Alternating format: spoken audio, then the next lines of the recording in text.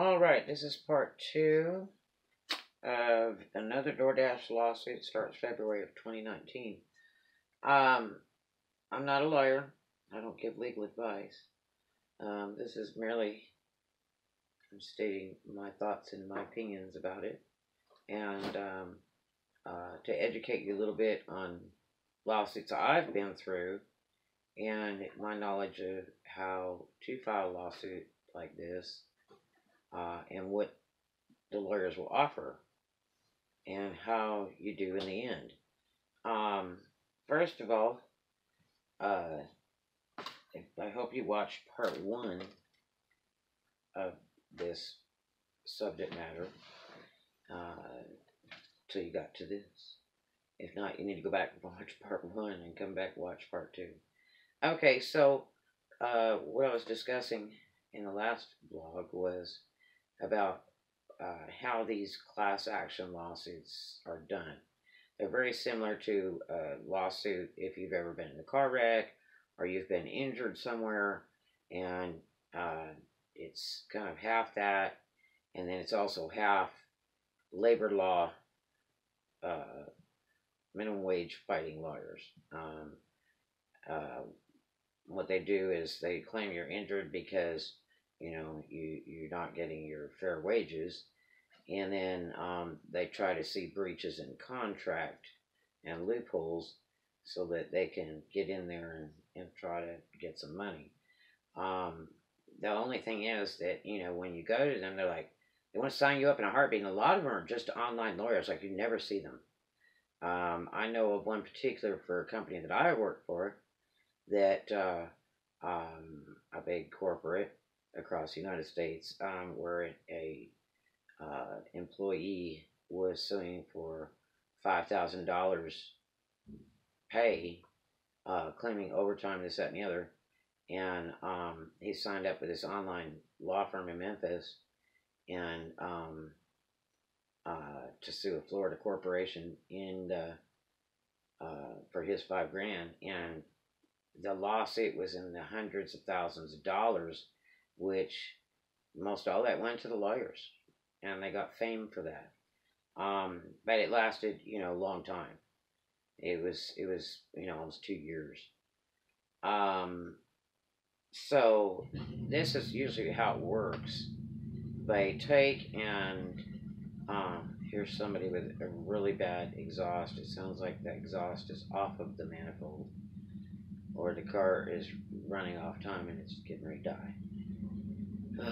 But anyway, so what they do is they say, okay, look, you don't have to pay anything to file. And let me have your name and information. What kind of paperwork and documentation do you have for us? And all that kind of thing. And so I hope you kept really good records if you get involved in something like this, because you're just wasting your breath if you haven't otherwise, because you got to have some kind of proof of lost wages. You can't just guess. Now, which is kind of hard to do because DoorDash doesn't give us all the exact information when a customer orders and how much they tip and what they're paying and all their fees. We just see this thing, and it doesn't really explain itself. And then the DoorDash website doesn't explain it at all. It has like 4 different descriptions, and then there are comments and interviews and stuff like that on the internet and television. Don't even match what's on the website. So it's like there's like several different definitions of how your pay is at DoorDash, although DoorDash does pay higher than any of the other delivery services. I will say that Instacart's big class action lawsuit, there was some direction given to DoorDash where they tried twice to talk to the CEOs or representatives of DoorDash, and the first lady refused to comment. The second time, she actually did comment on another occasion where she said, our drivers totally understand the contract, so we don't foresee raising any pay or changing any pay in the future. Okay. So that's where they're at. It's like they're not worried about it, I was hoping that the Instacart lawsuit would kind of shake up a few folks, But I mean, people can do this all day long, so it's very easy to do, and it can be reoccurring and all that. But what the deal is that lawyers want to sign up just as many people as they can to do a so-called class action. It means class action. It means a lot of people. Right now, the lawsuit is with two people. Um, just two drivers have signed on. Okay, so uh, and it's based out of Atlanta, Georgia, as a class action lawsuit, and um, it's DoorDash stealing tips and a small claimer of, it's against contractual policy with DoorDash. But only two drivers have signed on so far, and the first filing has been done on the 8th of February. But that doesn't mean crap, okay? That just means they've started the rolling motion. Now, DoorDash can buy out at any time, and some companies will do that. They'll make a deal outside of court or whatever. There's only two people on there so far, but unless you're one of those two people, you're not included. So that's the first fact. So please realize that if you don't understand a class action lawsuit, you need to understand it because you have to sign up for that. Don't just sit there and watch it happen, and then when it's all over, which can take a year or longer, if you're going to be waiting around for that money, good luck to you. But like I say, a lot of it's for fame of the lawyer, and the lawyers take most of the money, basically about 3/4 on average. And because they have to pay for all these filing fees, the court appearances, and moving it to Supreme Court and all this other junk, without you having to be present. They just have a bunch of names on a roster, and they file it as class action. On occasion, they'll bring people in to, go to the court hearings and stuff, but it's rare. It's usually just done by the lawyers and all that stuff, and the judge and everything, and they just drag it out. So it costs money to file, and the lawyer's time is anywhere from $100 a half hour and up, depending on the state and all that kind of stuff, and the lawyer and what he wants to charge, and how many lawyers are involved, because all those got to be paid too. Just like a car accident lawsuit, where they go, oh, we'll take it for free. Well, not necessarily, because it's a third, and a third. That means at the end of whatever is made in the case, say it's $300,000. Well, $100,000 goes to the lawyer, $100,000 goes to the doctor, and $100,000 will go to you. That's how it is done. Okay? And so, unless you have the money to pay a lawyer, then you can sue it a little bit differently. But if you jump into a class action lawsuit, that's just a whole lot of people, and the more people they get, the bigger the lawsuit is, the more money the lawyer makes. It doesn't mean the more money the people make that are filing, because the Instacart one is like in the hundreds, to where, each driver's probably going to get, a couple hundred or so. They aren't going to get millions and thousands and stuff like that. Don't even begin to believe that. It's all divided up amongst how many people have filed, and how much proof they've got, how long they've worked for the company, what's due to them, this is strictly a tip filing case. It's not counting for all those hours where DoorDash claims you get $10 an hour. I've worked Biloxi and done 12 hours in a day and had 0 orders when we first opened Biloxi. I've worked Biloxi, and I've worked 8 hours and done 1 order, and it was like 13 miles and like, $10. And Biloxi, they don't cash tip either. That's kind of icky. But anyway, that's how it is. So if you sit down and just watch the case go by, and you haven't signed on, to be in the class action lawsuit, don't be looking for any money because it's not coming. Not unless they get the IRS and the government in to audit everything and DoorDash, and they start deciding that DoorDash owes a bunch of money to people because they stole it or something. That's a different thing, and that's a big, huge wave of work, which kind of doesn't usually happen. But I mean, a lawsuit like this does wake up a lot of folks up and makes other companies nervous to do this kind of service, where they claim that drivers are independents, and I mean, there's a lot of tax write-offs when you detail out for these delivery systems on your own, which can make it very worth it if you do the full detailing out on your taxes, take it to CPA and get it done and find out every year updates and all that, and it's wonderful, great. But tips are also called income.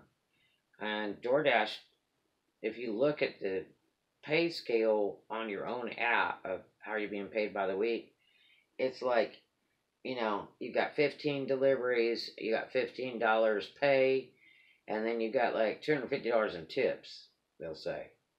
Which, that's oddball miss. So you're getting like $1 an order. But anyway, if you're interested in getting into the lawsuit, the only way to do it is to sign on with it. But like I'm telling you, it can take a year or longer.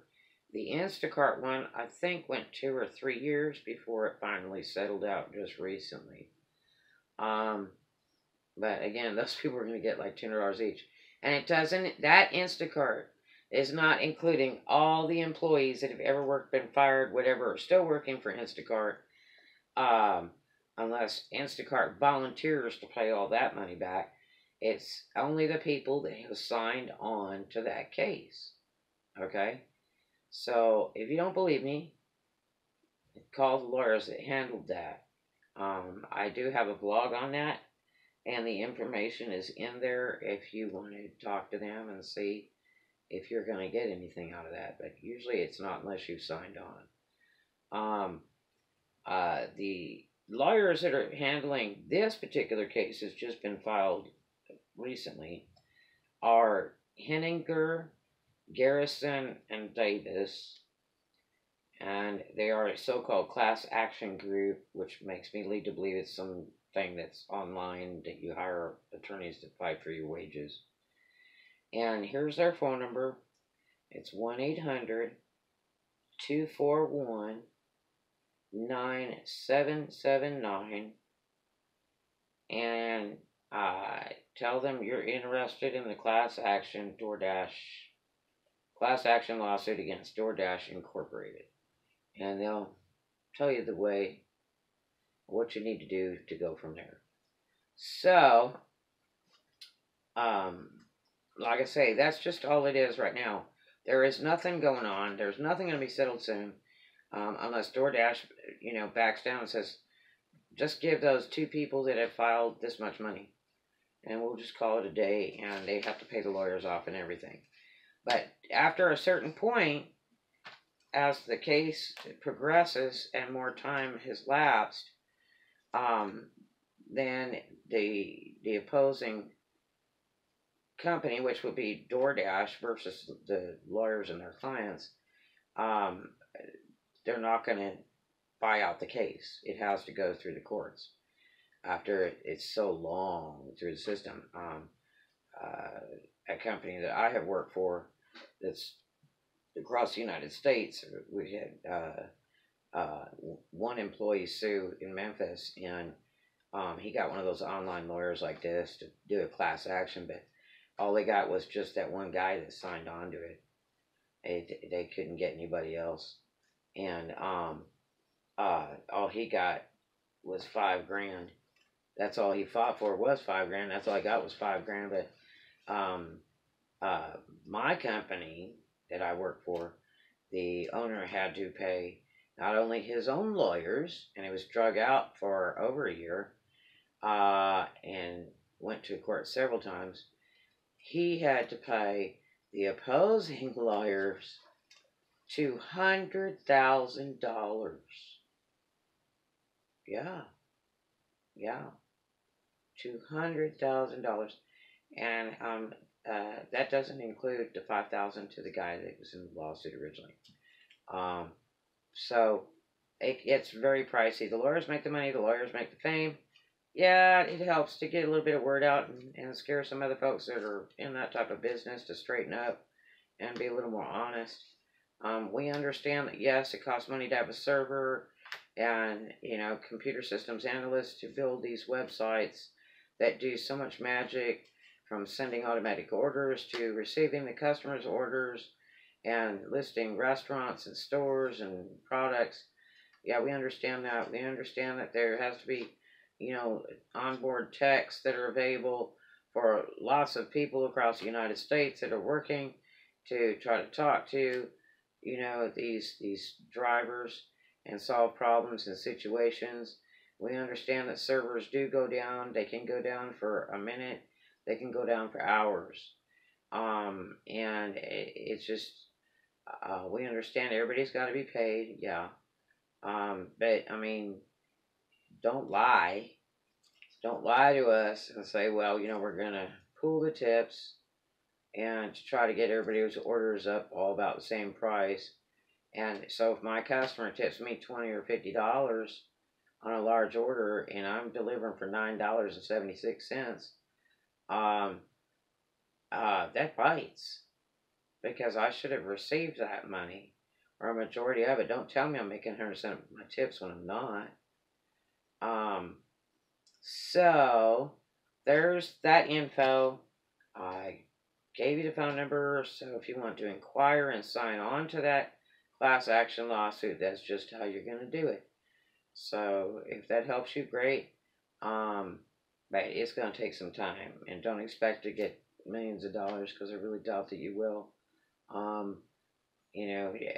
worked for DoorDash a long time, and I just don't foresee millions coming my way.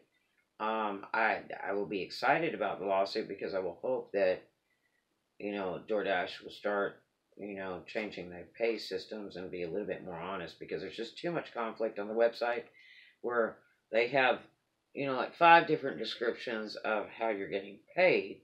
Although DoorDash pays higher than any of these jokers, they really, really do. Especially in the areas I've worked, all the orders are generally $10 to almost 20, and very rare or very small bonus peak pays.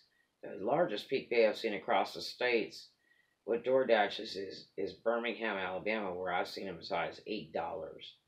But bonus peak pays are also for another reason. And I'll get into that in another vlog, which I have a couple on that already on YouTube. So, first of all, if you're digging this vlog and learned a little bit out of it, understand a little bit more, throw me a thumbs up. And if you want some more secret tips and information, then you need to subscribe to my channel, which is free. So go ahead and subscribe, because I have over 600 vlogs on YouTube, and a majority of them are for delivery, and some independent contracting and things like that. Again, I'm not a lawyer. I'm not out here to give you legal advice. I do have 5 college degrees, and I should have been a lawyer. I'm very knowledgeable about things like laws and how things operate. And I've had my own experience in some lawsuits, from me against other people. So, every state operates differently. You never know what kind of day the judge has, bottom line, because if you catch a judge on a bad day, he might just throw the whole case. So that's just the way it goes. But anyway, I hope you have a really great day. Thanks so much for watching and joining me here. And I hope to hear from you soon. So, you have a really wonderful evening. Love to you. And as always, make a new friend. Do something kind for a stranger. And keep your feet on the ground and keep reaching for those stars. Have a great day.